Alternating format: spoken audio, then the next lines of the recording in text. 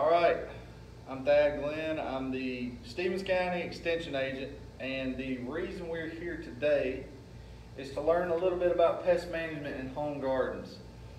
We are in what I would say our prime time of the year for our vegetable gardens, and at this point I know that a lot of you folks are dealing with all different types of pests, whether it be fungal diseases and insects. I know I am in my garden at home.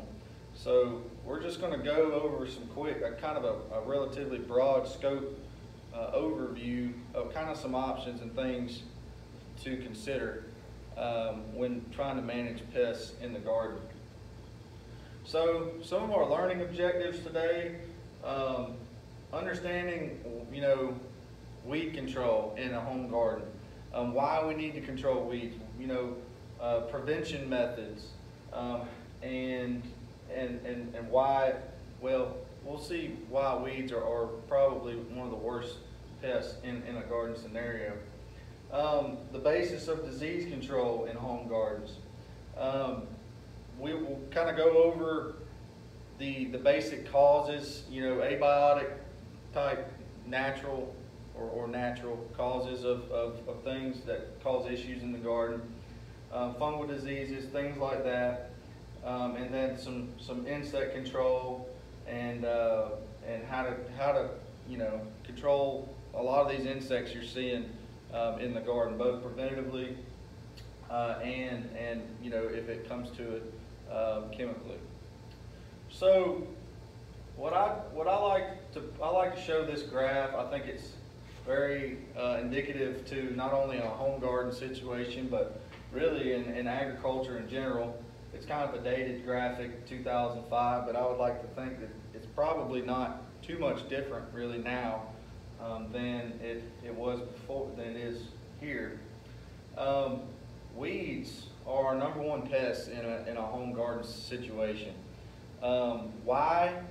Because they're continuously robbing our plants that we're trying to grow and produce food of nutrients, sunlight, and space. Ultimately, those are the big three.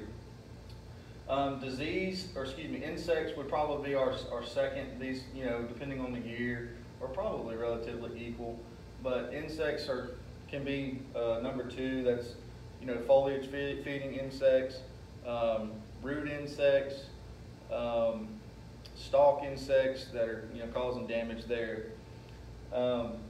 Disease, like I said, could probably be equal to this depending on the year and the weather. And then other, that could probably be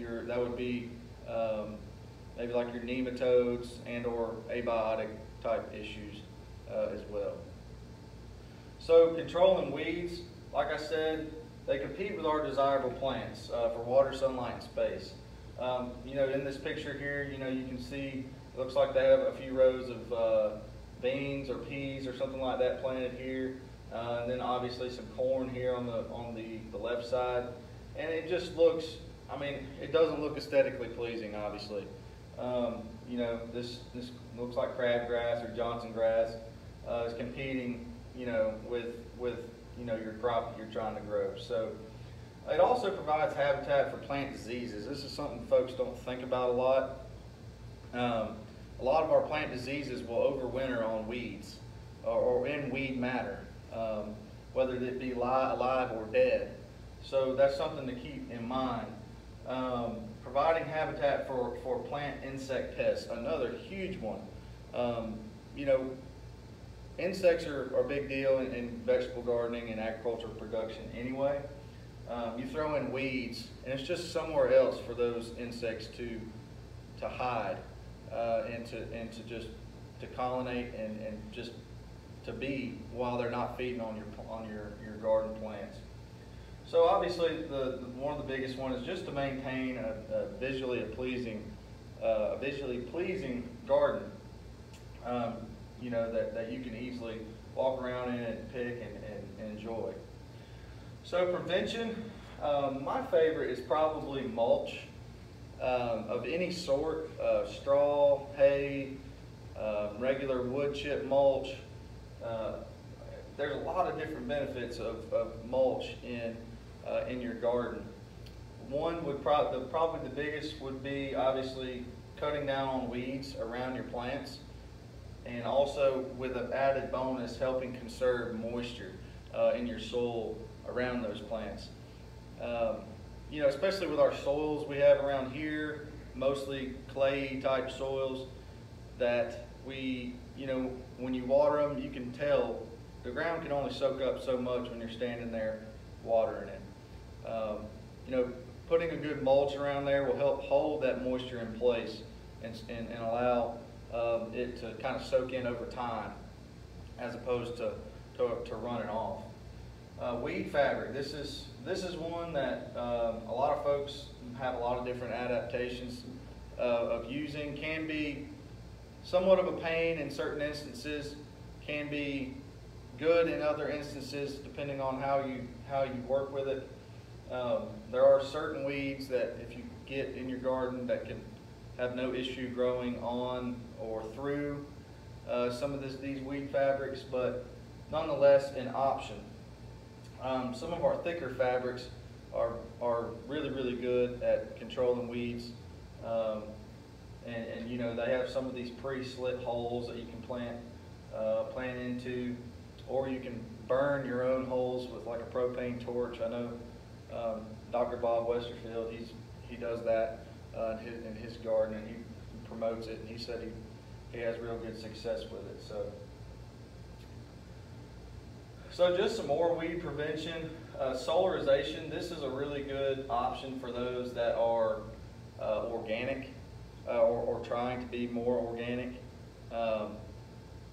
This is something that I would definitely recommend for any organic grower to be doing regularly.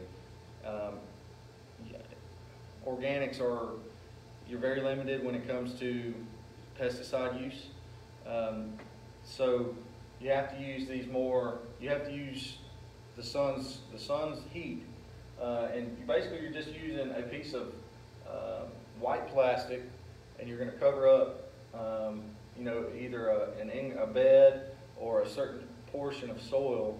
The heat from the sun heats up the soil and will kill any you know, weed, seed, and also an added bonus, insects that have overwintered or in the soil, as well as most fungal pathogens as well. So very beneficial to organic producers, and a needed tool in the toolbox.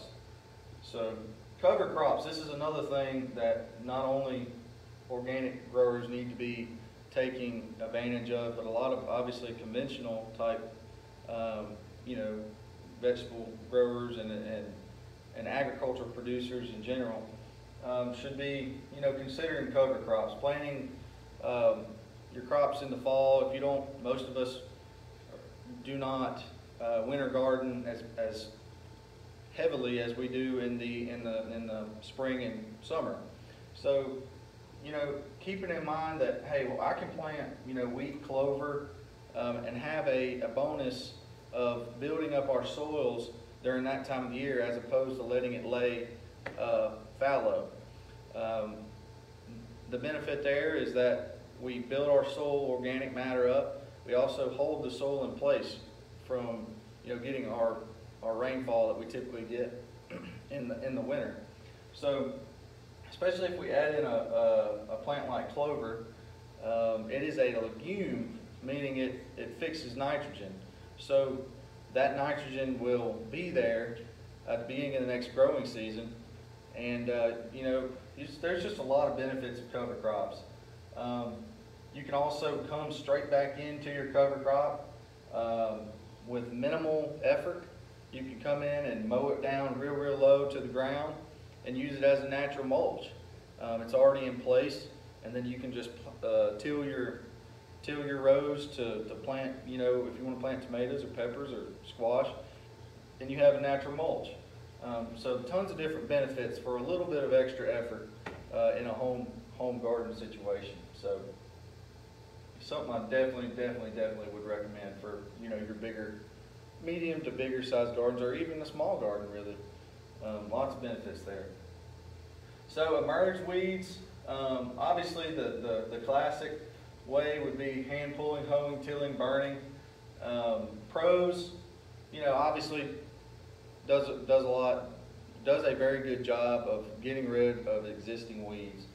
The cons, obviously very labor intensive. When you're out there plucking weeds or hoeing, you're never very happy to be out there in the hot sun hoeing weeds. So, and then, the second one, or really, in my opinion, the first one, would be that, you're constantly disturbing the soil. So if you're on a slope site, or an area that, is prone to runoff, that's something to keep in mind. That's where your cover crops and your mulch really come in handy. That's something to keep in mind. If you're dealing more with a slope site, the tillage aspect, you probably should skewer more towards your mulches and cover crop type situations to control weeds. Obviously, if you're going to cultivate, try not to get near the roots of your desired plants. So, controlling emerged weeds, it's very important when we're using herbicides. Some folks like to use herbicides, others don't.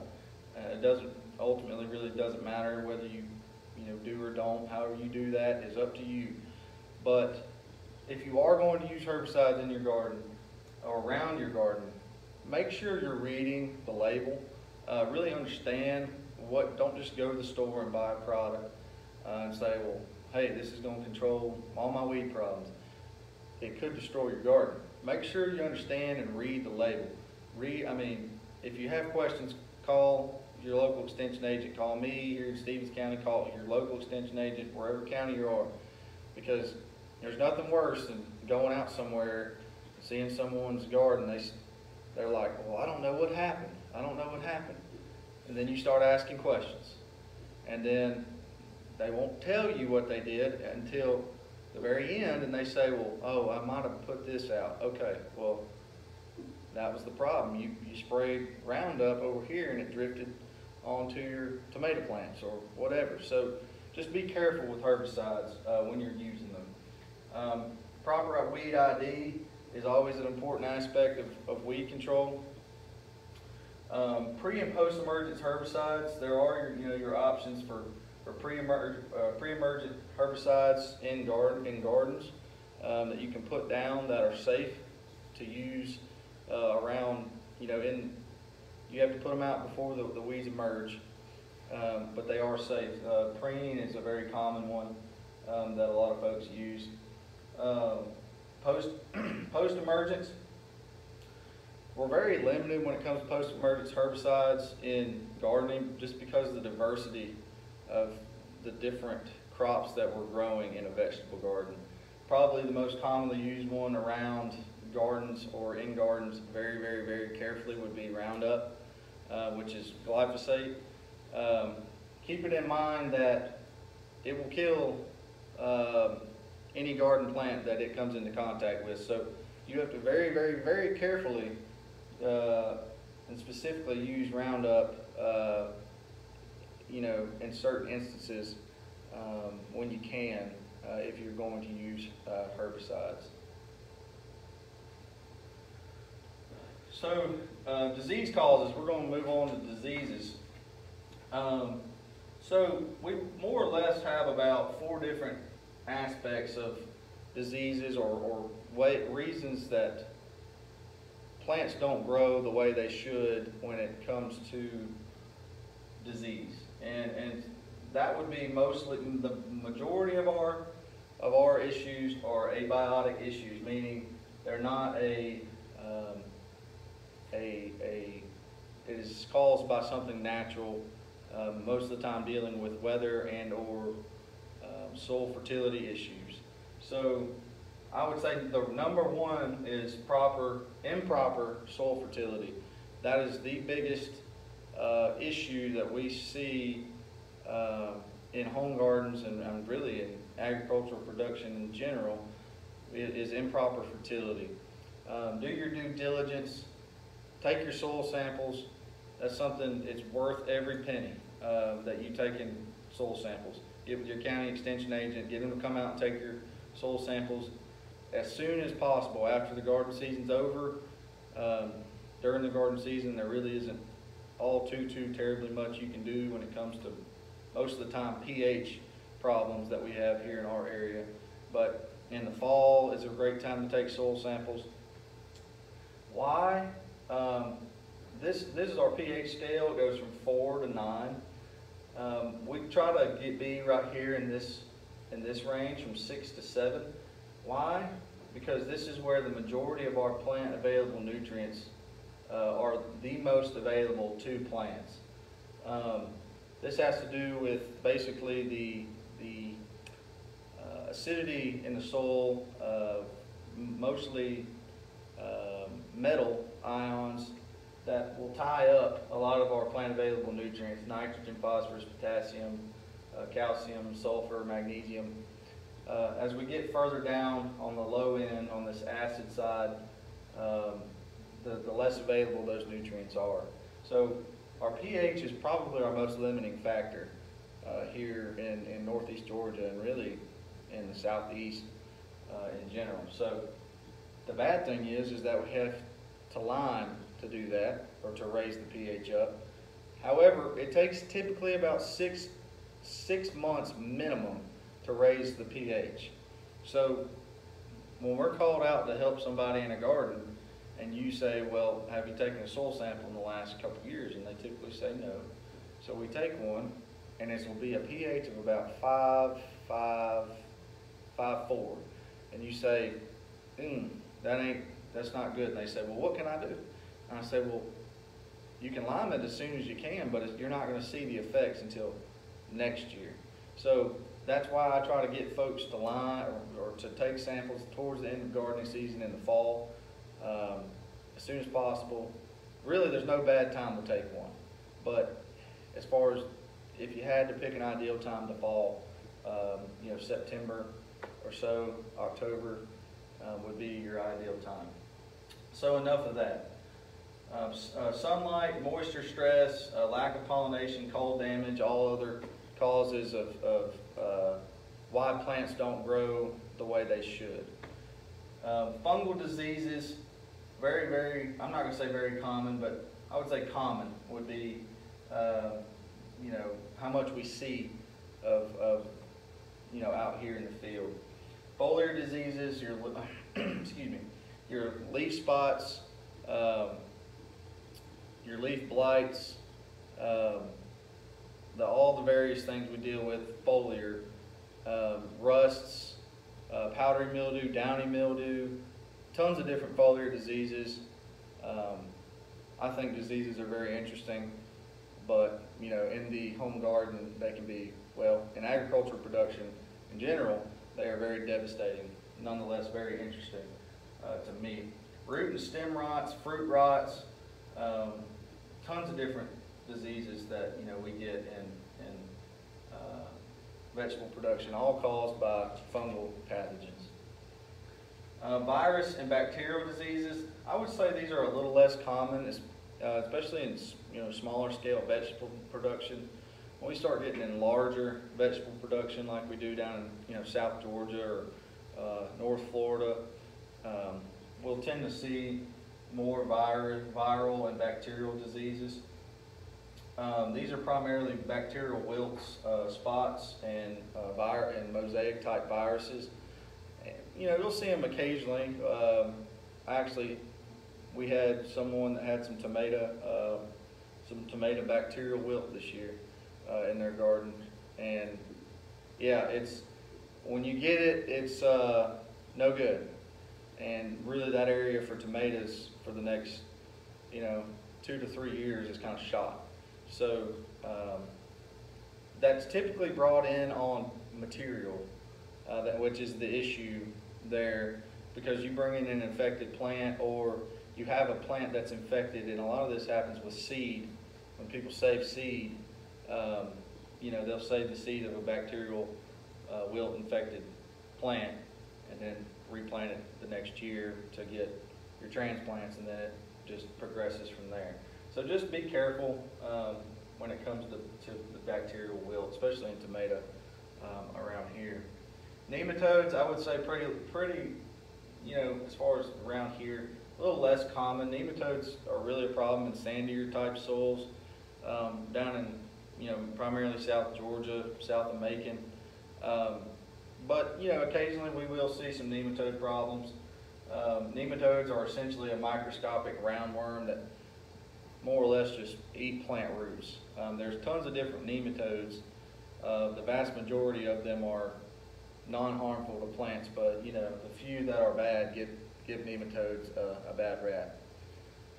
So those are our major causes. So I would say that I tried to give everybody a small sampling of what we primarily deal with in home vegetables. Powdery and downy mildew, I would say this is probably one of the more common ones that we deal with.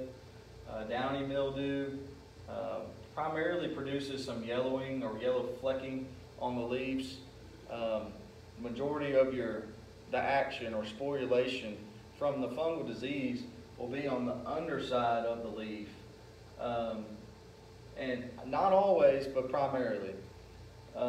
Powdery mildew, that is primarily on the upper surface of the leaf. It's usually kind of a white, it looks, really just like a powdery, like someone took flour and just kind of scattered it on the leaves of the plant.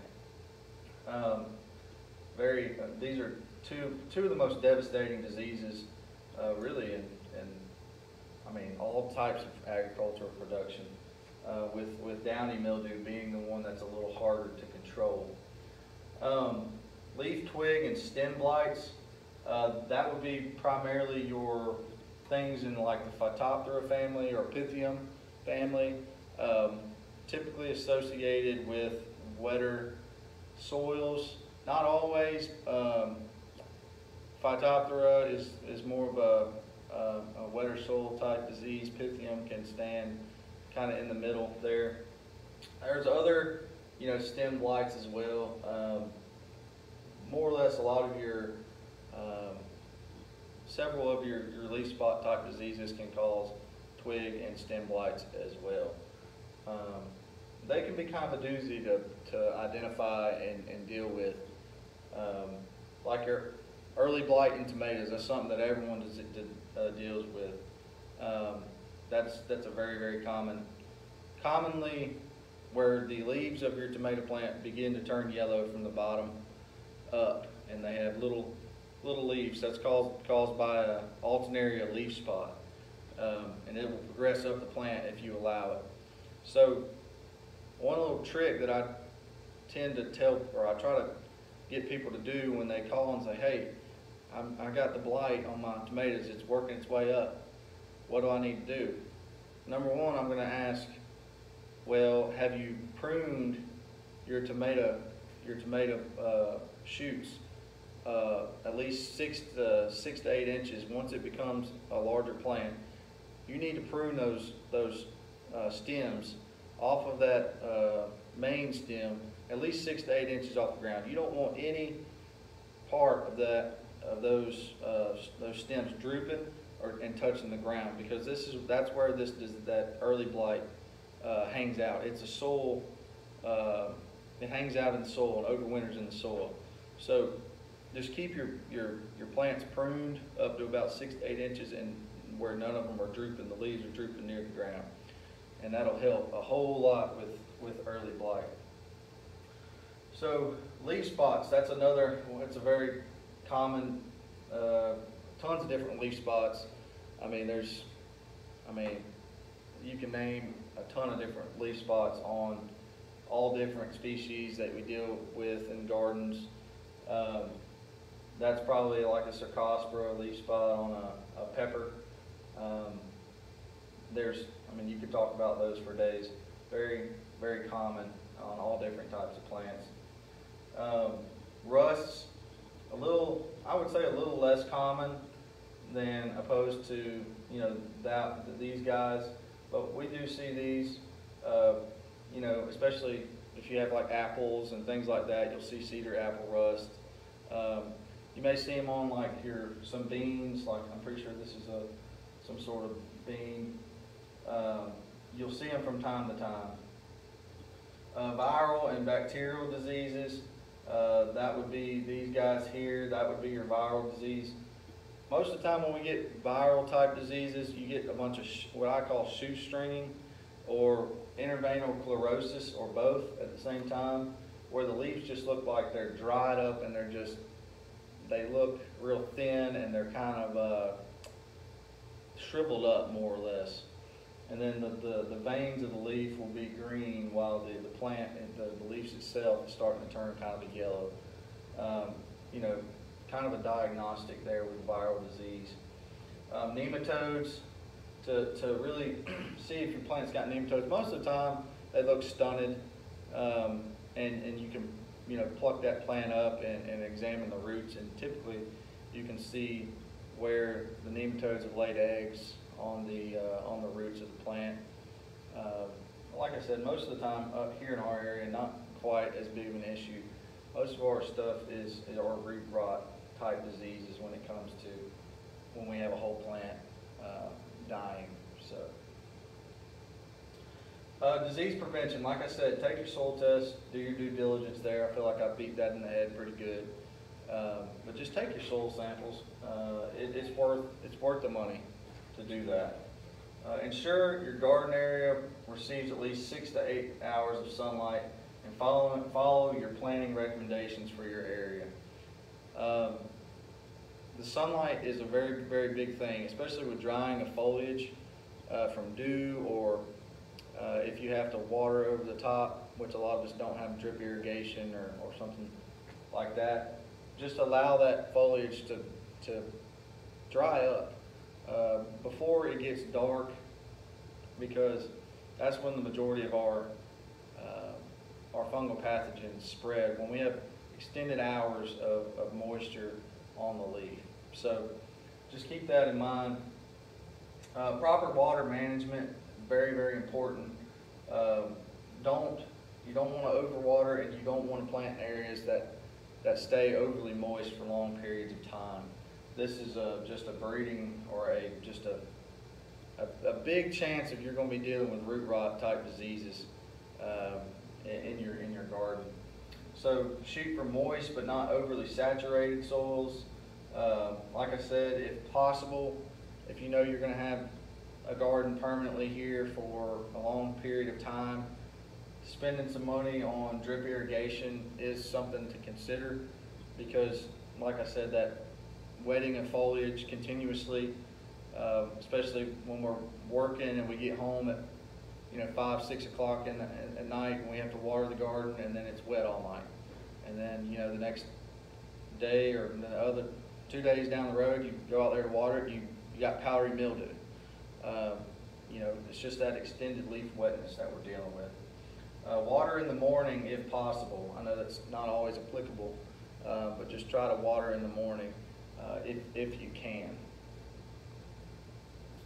So crop rotation. These are what I would say the essentials if you want to be an organic producer.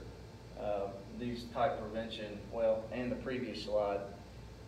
Crop rotation, this would be a huge one. Don't plant vegetables in the same family in the same area every year. So, call your county extension agent, or Google it or whatever. But basically, you got your groups or your different species of plants that are in the same family, and we don't want to, like cantaloupe, cucumbers, honeydew, melons, pumpkin, squash, watermelon. Those are all in the cucurbic family. So we wouldn't want to plant, squash and a squash in an area one year, and then the next year plant cantaloupes. You might get away with it for 1 or 2 years doing that, until your pest pressure is going to build up. You're going to start dealing with vine borers and various different fungal diseases, because you planted cucurbits in that area for 3, 4, 5 years. So just rotate where you're planting these crops around in your garden, even in a small garden, because obviously when you're dealing with a smaller area, you really have to be careful with that. If you're planting tomatoes in the same place every year, I mean, you could lose a good portion of your garden that you can't plant tomatoes in for 3, 4, 5 years. So just keep that in mind when you're planting a garden every year. You're planting it, not planting it, but planting it out. Take some time to really remember what you planted there, or write it down have it written down from the previous year to remember. Sanitation after harvest. Make sure you're removing the plants and plant residue. A lot of our diseases and insects like to overwinter on our dead or dying plant residue. I know it's easy to just leave, hey, those pepper plants are done. They just got hit by our last frost or the first frost, and we're just, hey, it's fall and I'm done with the garden. And it's a lot easier just to let them, just say, leave them out there or whatever.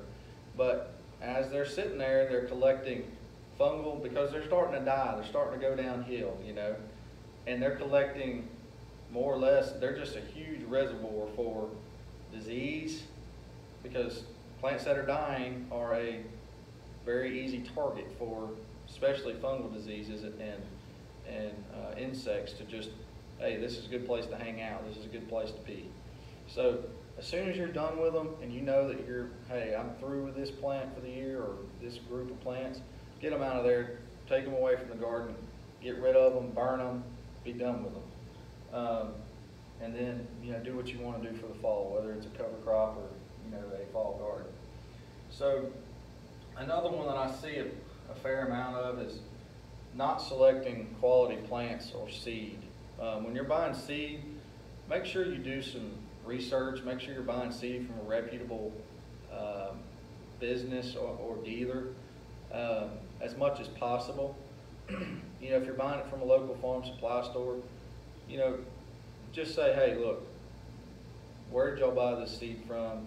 Are they, more than likely they're a reputable dealer if they're selling it from a farm supply store.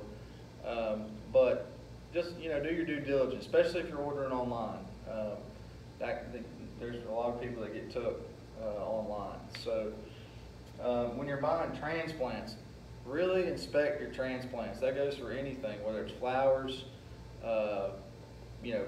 trees, transplant trees, tomato transplants, pepper transplants, it don't matter what they are.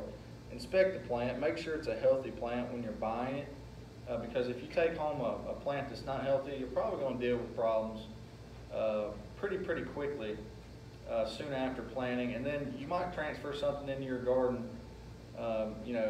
Aphids are a big one that we transfer into gardens a lot from transplants, because people go to Home Depot or their farm supply store, they say, hey, I'm going to plant a garden, and pluck one up and throw it in the truck, and they get home and plant it, and the next thing you know, they got an aphid invasion in their garden because of that 1 or 2 plants they bought. So just look under the leaves, do a little investigation, and then go about your way. So disease control. This is what I say our last leg of what we need to do if all else fails. Fungicides, we use a lot of fungicides without doing the other things first, and we're putting a Band-Aid on a cut that needs stitches. So let's do the preventative stuff we've just spoken about and give it its due diligence before we just go straight to fungicides. Nonetheless, there are a lot of good products. Daconil is probably one of our most commonly used products in home gardens. It's a very, very good fungicide, very broad spectrum, good fungicide. Mancozeb is another one that's very commonly used. On the organic side, we have liquid copper and sulfur. both of which you need to be very careful with um, because of phototoxicity issues, meaning as we get warmer in the summer, like we're as basically right now, I would probably be very wary of using copper and sulfur type products on home vegetables, just because it gets so hot. And when we get so hot and we're spraying these materials, it can tend to burn the leaves of some of your vegetables. So if you're trying to be organic, and this is where those prevention methods come in, come into play at this point in the year. So low rates of this at this point in the year. Keep in mind these are applied in a preventative manner. They're not going to have a curative effect. It's not going to make the leaf spot go away. It's not going to make it's not going to cure it. It's not going to make it go back to the way it was before. So the key is make sure you're paying attention.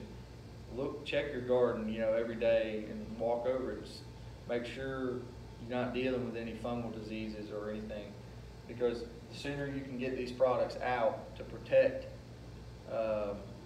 your plants, or if you've dealt with this.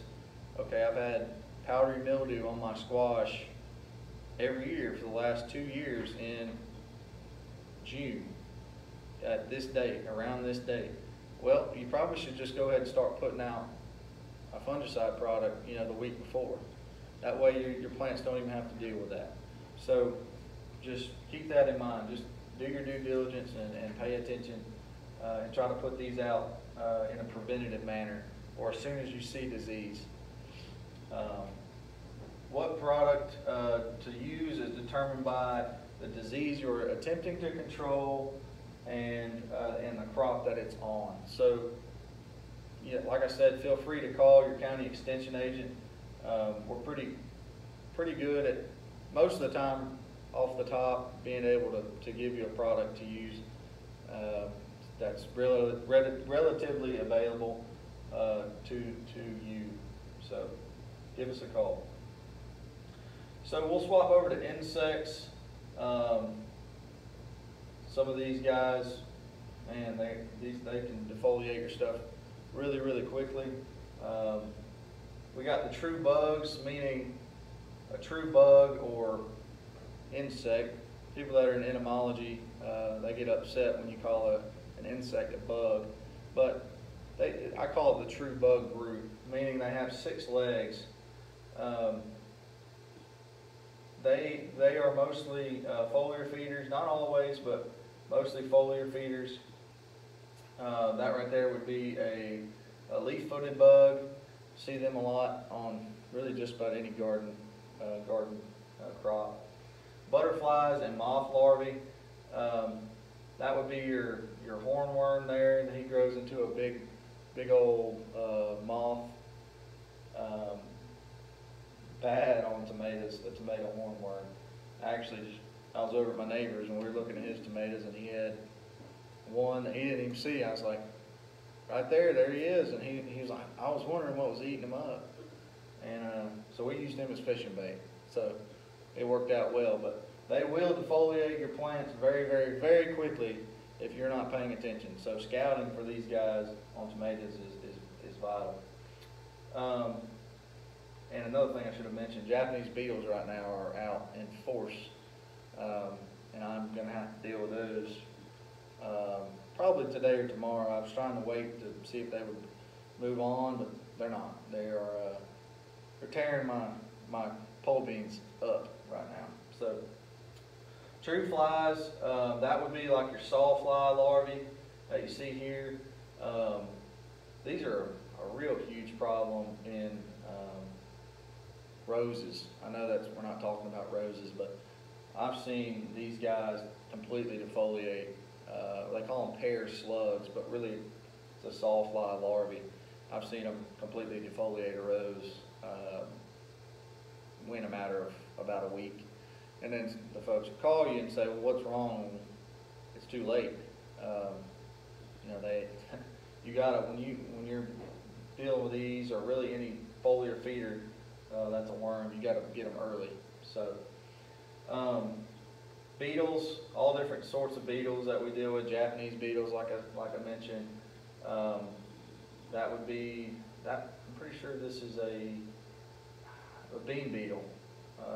Pretty sure those are pretty common too.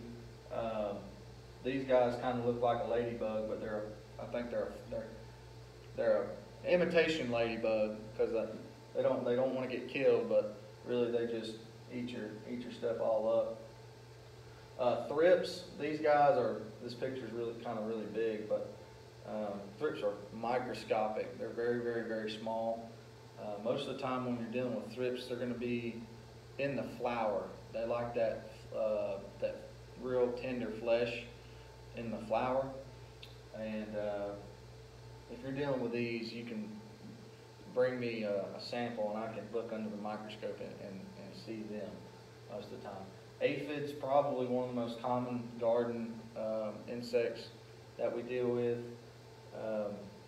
Very easy to control. That's the good thing about aphids there. Spider mites, they're a doozy. Spider mites and thrips are doozies in vegetable production. These guys can be kind of very difficult to control depending on the situation. There's not a ton of really good insecticides for these, and they can get resistant very quickly because they reproduce so quickly. So pest prevention, we're always focusing on prevention here as opposed to just spraying an insecticide. So obviously we've talked about crop rotation, solarization, proper soil fertility. All these things are big when it comes to, if you have a healthy plant, it's going to have a better chance of being able to withstand a little insect damage before we take care of it. Plant as early as possible.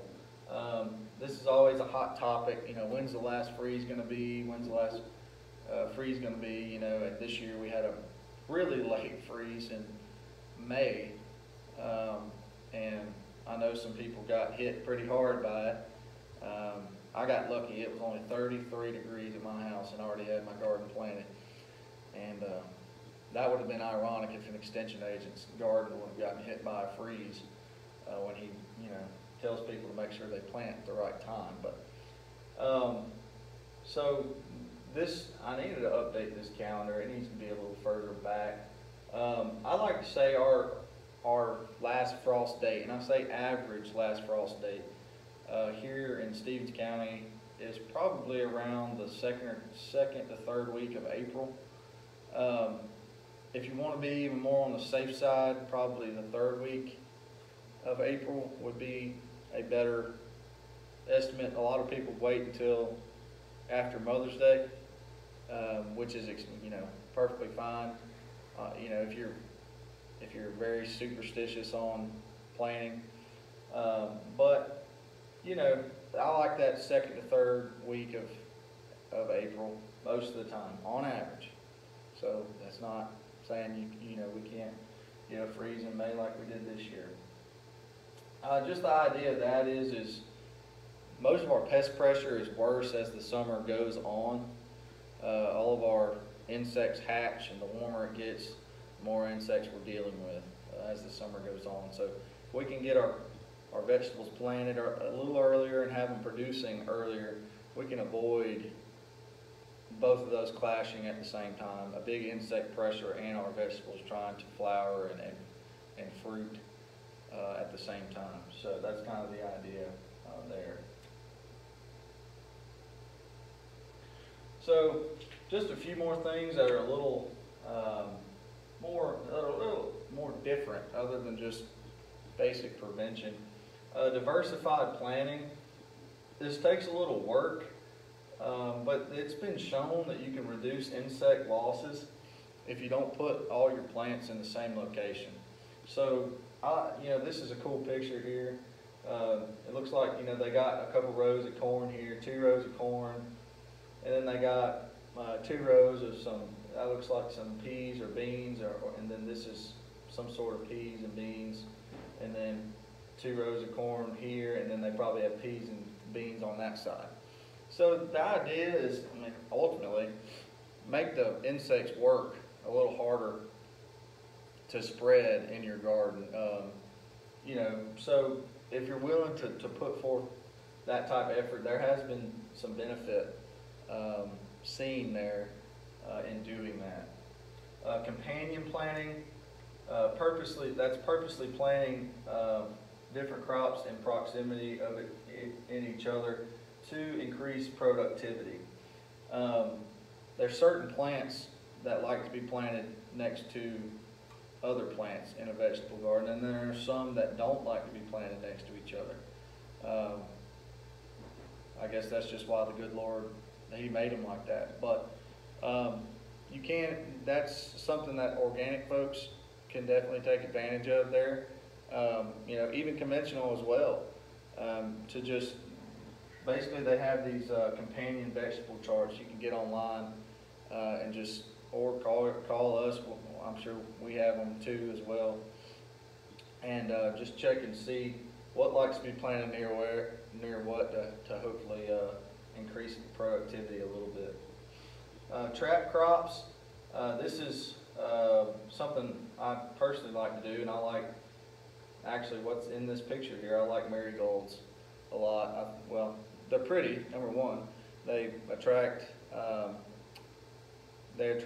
pollinators, which is good, and then they also attract beneficial insects.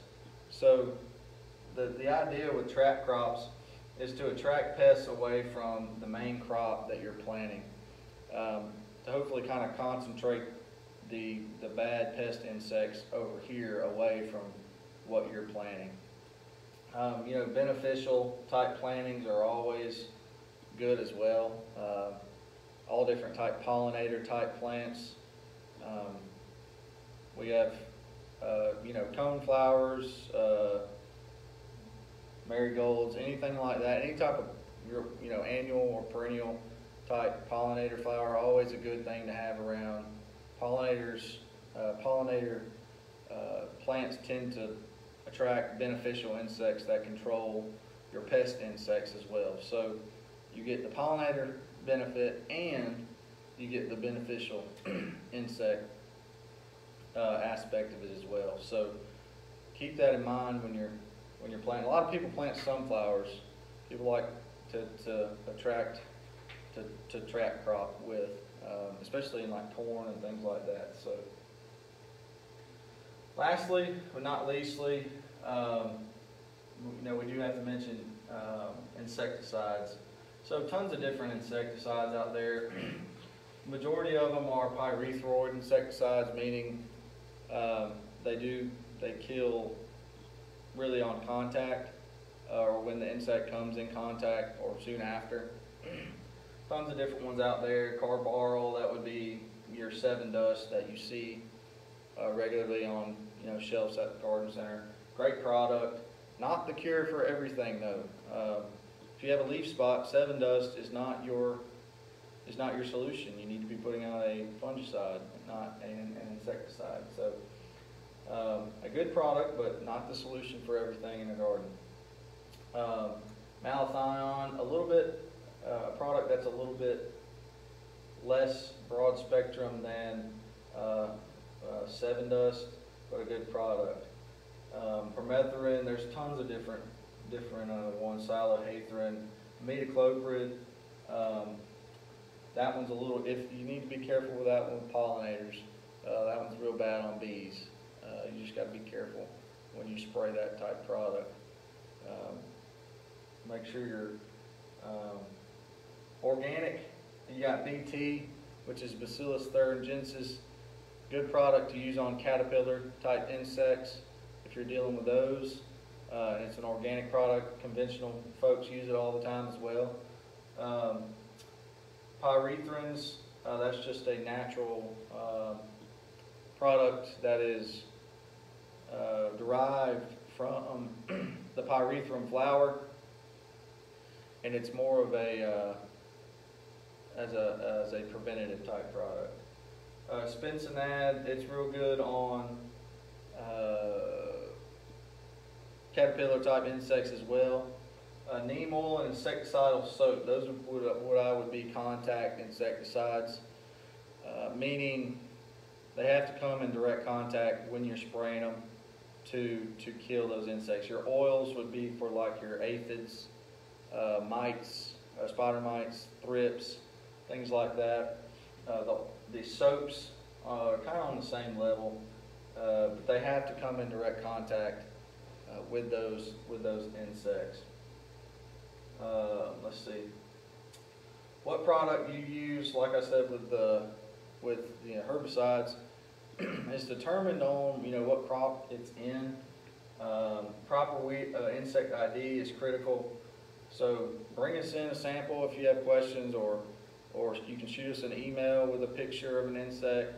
If you don't know what it is, just give us. We're happy to help. So give us a call or shoot us an email. And always apply insecticides late in the day when pollinator activity is decreased. So that's something that I take very seriously. I try not to, in my personal garden, and I try to promote it to everybody else, try not to, do your due diligence. And I mean, pollinators are important. Without pollinators, we don't have food. So let's keep that in mind when we're using these products. And like I said earlier, promote products pollinators if you can, as much as possible. Without them, we don't have food, and they're essential to the success of more than 90% of the plants on our planet. 90%. So over 250,000 plants need to have pollinators to flower and fruit. So, I mean, keep that in mind. Planting a wide variety of nectar and pollen-rich plants in all different colors will attract all different types of pollinators. Honestly, it'll help boost your garden production. More than if you took just a little bit of that space that you could have used to put 5 or 6 more pepper plants or a couple extra tomato plants and plant you some pollinator plants, you'll be surprised how much it would cut down on your insect pressure, and it'll also boost your crop load as well on your plants. So that's all I have for y'all today. Thank y'all for your attention, and I hope you learned something. If you have any questions, feel free to contact me at any time. This is my contact info here. tglenn93@uga.edu, and our office number is 706-779-5501. If you have any questions on the live, you can feel free to put them in the chat, and we'll try to get them answered, or put your contact info on there, and I can give you a call or give me a call. So either way, thanks for being here today, and hope you can join us next week. We have another program next Thursday. I believe it's either pest management, home turf grass, or lawns, I believe. Should be a good one. We're dealing with a lot of turf grass diseases and insects right now. And I know everybody wants to have a nice lawn. So thank y'all for being here today, and have a good day.